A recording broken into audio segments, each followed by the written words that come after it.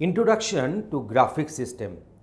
Actually, in this particular graphic system, we usually store, we usually manipulate, we usually create different graphical diagrams, pictures, images, and we also do the manipulation on them.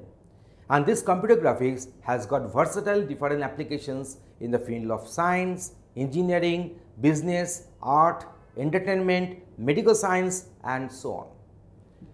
So, computer graphics refers to the creation, storage, and manipulation of pictures and drawing using a digital computer. And computer graphics has become efficient tool for presentation of information. That is very important. So, this is a tool with the help of which we can do the presentation of information in diverse fields and applications such as your science, engineering, medical science, business, industry, art, entertainment, advertisement, education, training, and so many different fields.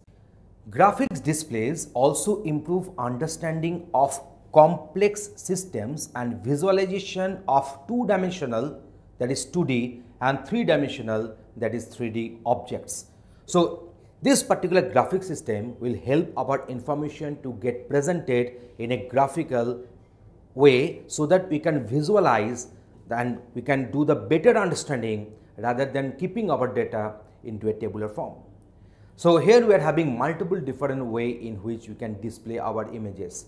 So, here we are having the raster scan display, random scan display, direct view storage tube, we are having the flat panel display, 3D viewing display, stereoscopic and virtual reality systems.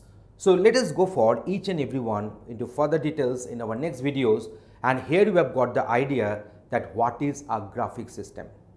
Thanks for watching this video.